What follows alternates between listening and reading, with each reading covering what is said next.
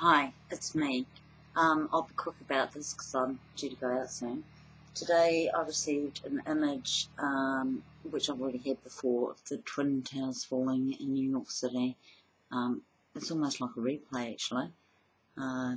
Today's the 28th of January.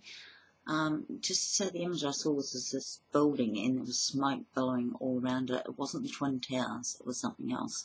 But I get the distinct impression it was from in New York City. I don't know what it's about. I don't know why I've received it twice. Hopefully it won't come to pass. I'm just really concerned for those people over there. Take care, and you have my warmest wishes that everything will go well. And yeah, I'm just worried because it's twice now I've received this. Anyway, signing off, Jane.